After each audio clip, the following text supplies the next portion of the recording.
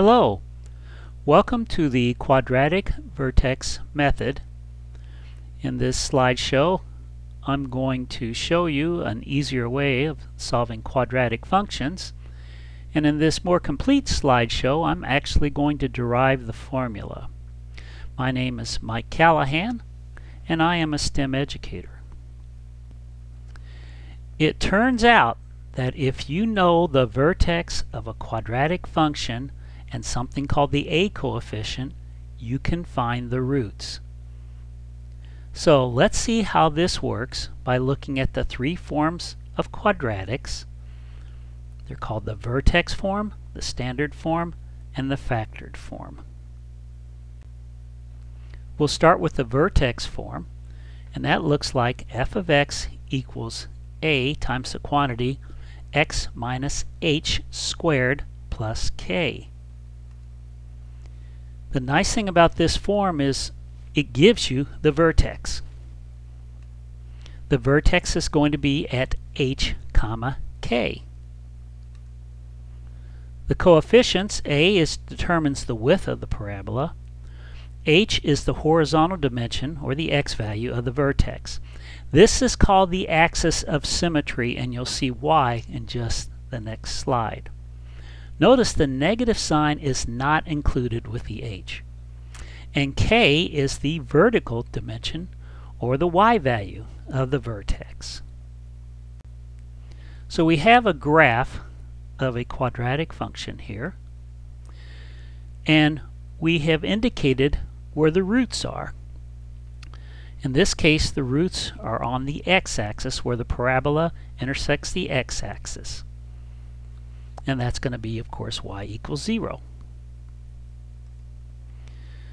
Notice that this is also k units above the vertex. And this will be important later on. So just keep that in the back of your mind. The parabola is balanced around the x value of the vertex, and this is why we call this the axis of symmetry. You can see that the parabola is perfectly balanced around the axis of symmetry. The roots are simply going to be at h plus or minus some offset, and we've labeled that d.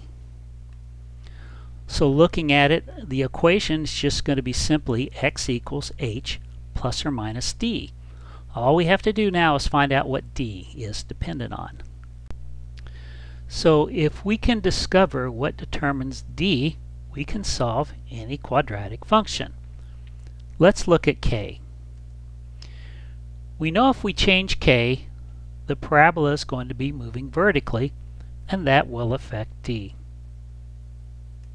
Decreasing k decreases d.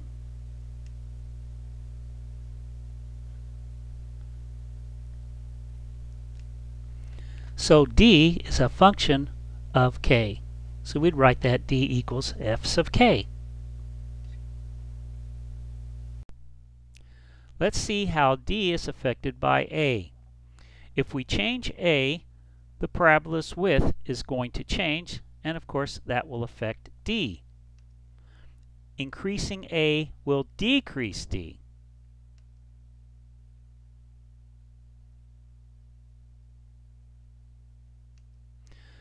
So d is a function of k and a, but it's going to look like d is equal to f's of k over a. So empirically we see that d is a function of k and a. But let's derive the exact function. So we're going to start with the vertex form, and we're going to set y equal to 0, and we're going to solve for x. Let's derive the exact formula for d. We start with the vertex form of the quadratic equation, and we set it equal to 0. Now we move k to the right side of the equation. We move a to the right side of the equation. And we take the square root of both sides. So we're going to end up with a plus or minus the square root of minus k over a. Finally, we move h to the right side and we have our desired equation. X is going to be equal to h, which is the axis of symmetry, plus or minus the square root of minus k over a. So d is the square root of minus k over a. It's time to introduce what we call the vertex root formula.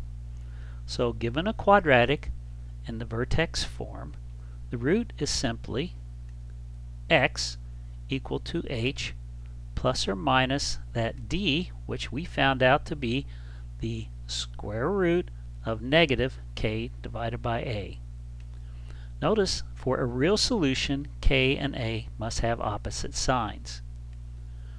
And see how simple this equation is to memorize? And you're going to see how easy it is to use. But I want you to step back and realize what this equation says. Even though we derived it for a quadratic in the vertex form, this equation will work with any quadratic. So the roots of any quadratic can be quickly found if you know the vertex. Let's label our graph correctly. So we know what d is now. And it's simply the square root of minus k over a. So we have our roots. One is h minus the square root of k over a. The other one is h plus the square root of negative k over a. And again, this graph will work for all parabolas, not just ones in vertex form. Let's run through a simple example. We want to find the roots of 2 times the quantity of x minus 5 squared minus 8. Set it equal to 0. We know that a is equal to 2, h is equal to 5. Again, notice the negative sign did not get translated. And k is equal to negative 8. In this case, the negative sign did get translated. That's the only thing you have to be careful with. The vertex is 5 and minus 8. Plugging it into our vertex root equation, we have 5 plus or minus the square root of negative 8 divided by 2. Well, that's 5 plus or minus the square root of 4, which is equal to 5 plus or minus 2. So our x values are x equals 3 or x equals 7. See how simple that was? Let's check it. And I'm not going to go through the check. I'm going to leave it up here and you can see that indeed the math checks out. Both the roots, when you plug them in, turn out to be 0.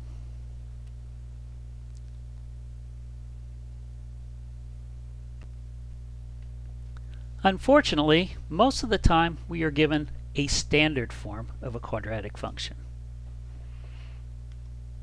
So we need a method for determining the vertex for a quadratic in standard form.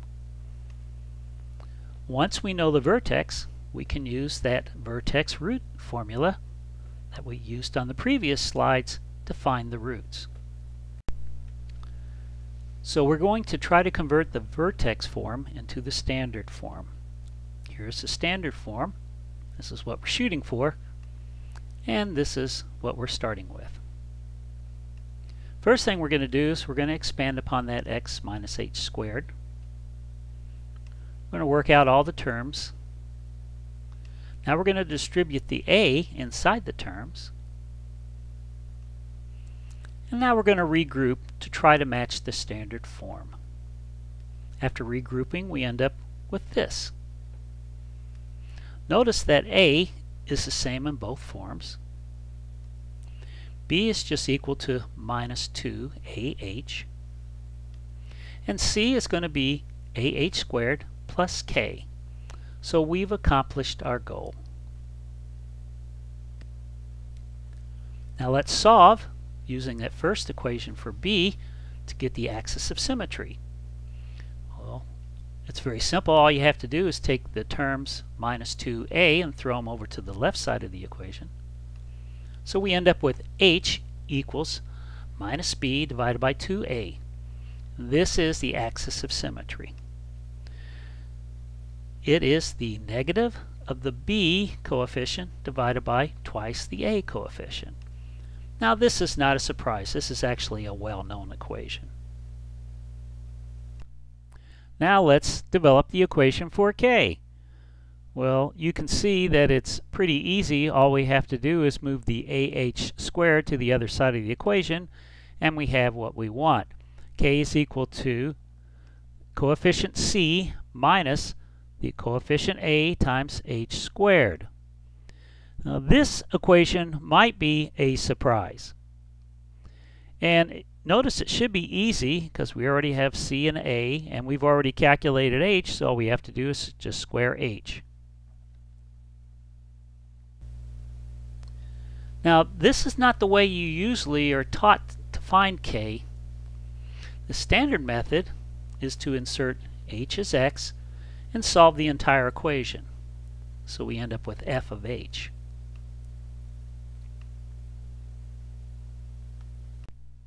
Let's do that. Let's take h, plug it into the standard form, and calculate k. We've done that, plugged in our equation for h in both terms. And in the first term, we've squared h. In the second term, we have b times b, so we have b squared. And we want to kind of match the denominators, so on the second term, we've multiplied the top and the bottom times 2a. And notice we have b over 2a in both terms. We can just square both of those terms. And that indeed is negative h. Since it's squared, the negative goes away. And we plug in our original equation for h back in, and we have a h squared minus 2a h squared plus c. Well, the first two terms cancel. And we have minus ah plus c. Rearranging, we end up with k equals c minus ah squared. So this proves that there is no need to evaluate the second term in the standard form at x equals h. So here is the vertex method for the standard form. The formula are h equals minus b over 2a, k equals c minus ah squared, and the old vertex root equation we've developed earlier, x equals h plus or minus the square root of minus k over a. So using the vertex method for standard form, all you have to do is take a and b and calculate h, then a, c, and h and calculate k, and notice the vertex is at h, k. Again, this is useful information many times. Now we have a, h, and k. We can find x. And I believe this will be much easier than using the full-blown quadratic formula. So using this new method, let's run through a simple example. We're given the quadratic of x squared plus 6x minus 16. Solving for h and k using a equals 1, b equals 6, c equals minus 16. H is just simply going to be 6 divided by minus 2 times 1, or that's minus 3. K is going to be minus 16 minus 1 times negative 3 squared, so that's minus 16 minus 9, or negative 25. So the vertex is at minus 3 minus 25. Using this information in the vertex root formula, we have negative 3 plus or minus the square root of negative 25 over 1, negative 3 plus or minus the square root of 25, and that's equal to negative 3 plus or minus 5. In other words, x equals minus 8, or x equals 2. See how simple that was? And here's where checking our answer. And again, I won't run through the math and the check, but you can see indeed that the arithmetic works out. Both roots are equal to 0.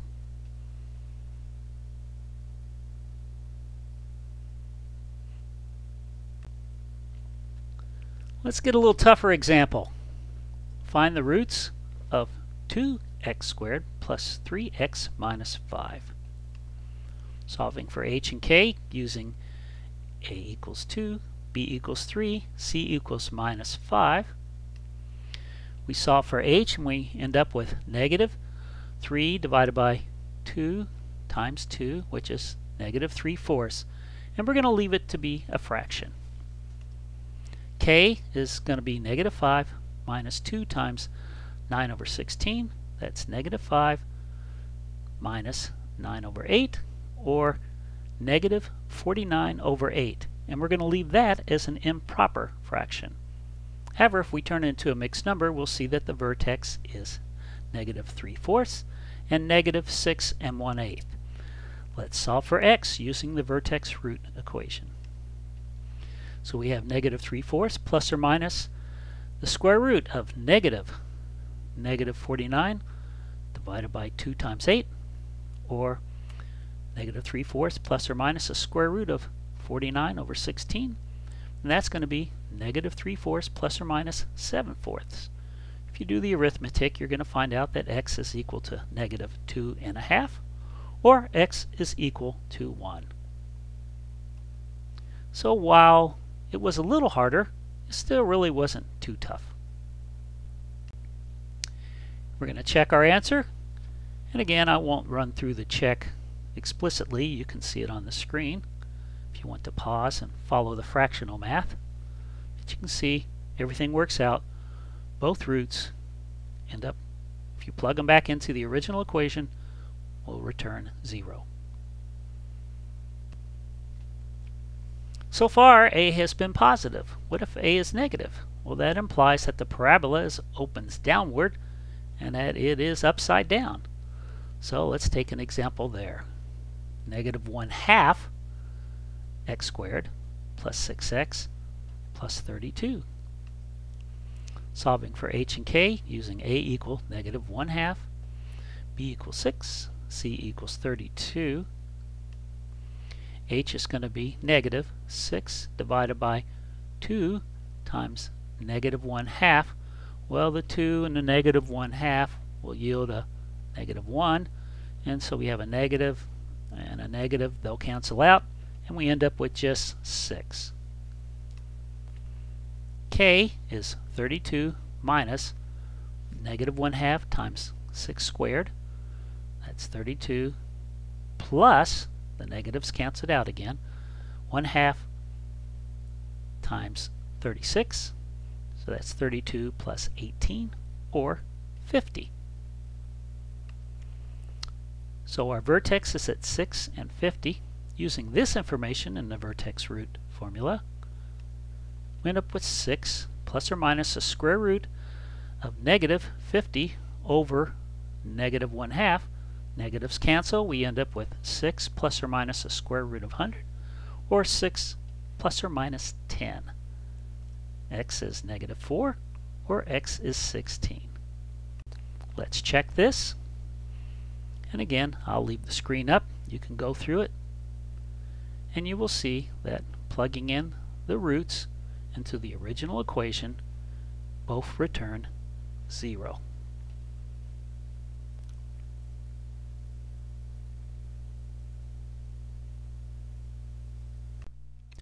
We've already stated when k and a have the same sign, the roots are going to be non-real, that is, complex.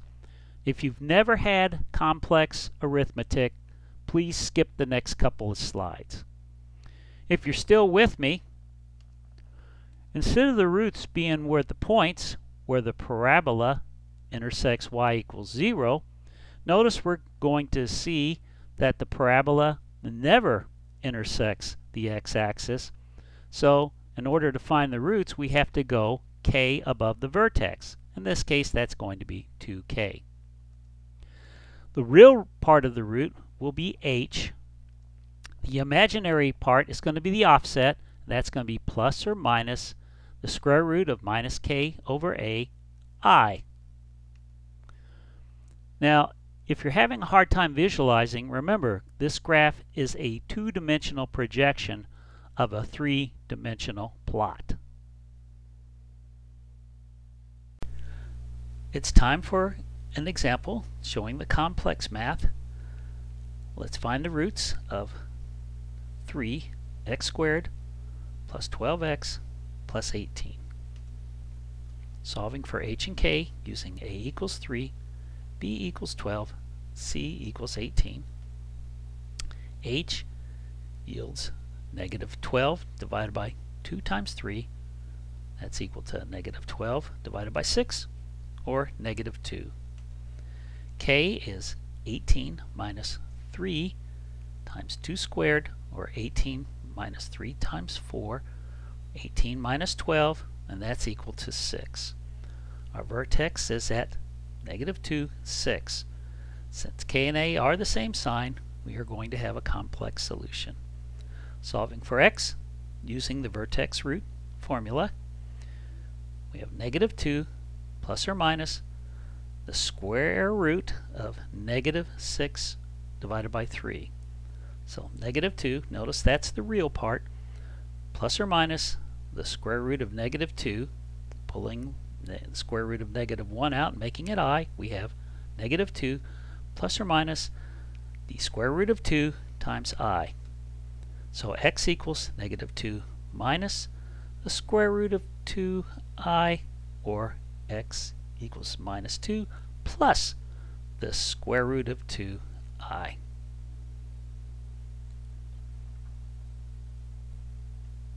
So you can see even complex arithmetic solutions really are not too difficult. I'm going to check the answer again, and here is where the math can get a little tricky, so I'm not going to explain it line by line. I'll leave this up, and you may want to pause the screen here and check it, but indeed you will find for either root the equation will yield 0.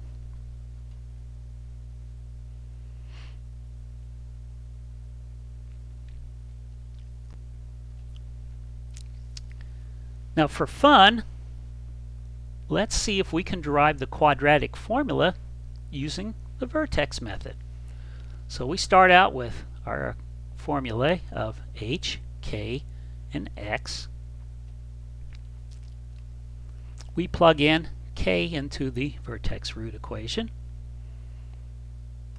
We plug in h into the vertex root equation. And under the radical, we've found the square of that first term. And now we've multiplied the c term, top and bottom, of 4a squared, because we're going to try to combine that fraction. Continuing from the previous slide, we're going to combine those two fractions. Now we're going to combine the denominators. Now we're going to cancel some a's. And you can see in the denominator now it's 4a squared. We can remove that from the radical, and we should get something that looks like the quadratic formula, except for it's a little different than perhaps what you've learned. It shows the axis of symmetry plus or minus an offset. The usual form is below. So while you may not notice it, if you do use the quadratic formula, you end up calculating the dimensions of the vertex, and we will show that you end up calculating the axis of symmetry twice. So we start off with the first form of the quadratic formula, and we're going to take the denominator and we're going to try to put everything back under the radical. We've done that. Next, we're going to separate the fraction under the radical. We've done that. Continuing from the previous slide, we actually, on the second term under the radical, we got rid of some 4a's. And look, you should start to see h pop up again. So plugging in the equation for h, we end up with x equals h plus or minus the square root of h squared minus c over a.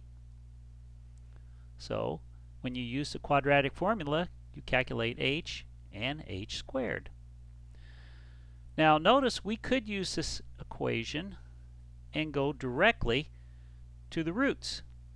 But if you do that, you're going to miss the side benefit of finding the vertex.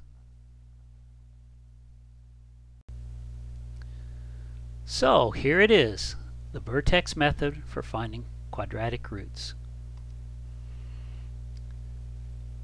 We have seen that with these three formulae, the vertex method of solving quadratic equation works for both forms of quadratic equations, the vertex and the standard.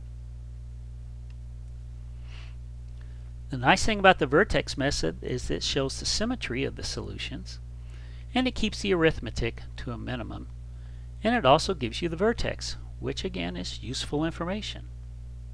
Quite often when a student is told to find the roots, they're also told to find the vertex. There is no guessing as in the factoring method, and the arithmetic is simpler than completing the square or using the quadratic formula. And I think these three formulae are easy to memorize. Most of us have already memorized the first one, so we just have those other two, and they're quite straightforward. Now there's a third form. It's called the factored form of the quadratic function. So we're going to look at it just to complete our survey of quadratic functions. The goal of the factoring method, though, is to convert the standard method into that above form. And you can see the roots are simply x equals r1 and x equals r2. Again, the negative sign is not included. Notice that a, in this case, has no effect on the roots, but it does affect k. So we are given the roots, so that really is not a problem if you're given a quadratic function in the factored form. But you still might want to know the vertex, so let's develop some equations to do that. So we're going to use the vertex root formula for both roots, and we have r1 equals h minus the square root of minus k over a, and r2 equals h plus the square root of minus k over a. We're going to add those two equations and solve for h. Well, when we add the two equations, that radical gets eliminated, so we're just r1 plus r2 equals 2h, or